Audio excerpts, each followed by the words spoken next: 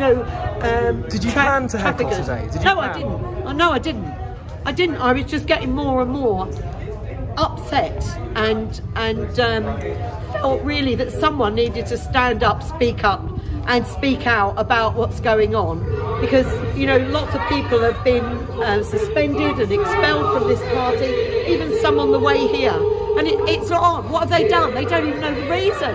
It's because they're activists in their community. It's because they're building the Britain we need to have, the Britain that Mark Drakeford is building in Wales, and they are not going to. Hang on a minute.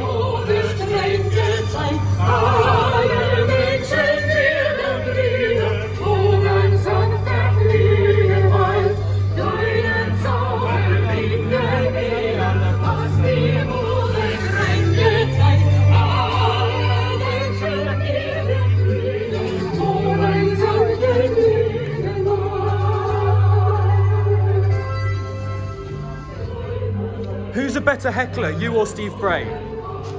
I wasn't a heckler. I stood up, I spoke out. I'm a principled, decent working person, and I'm a fair person. And what I did was listened until it was no longer a possibility that I could remain silent. There are women being murdered, there are children being murdered now. And I won't be complicit in that. So I speak out about that as well. We can no longer remain silent. I know in this hall there are violent men. They need to acknowledge their violence. They need to get help. There are services to get help. They need to remove themselves from a situation that becomes difficult and have breathing space, and they need to stop it.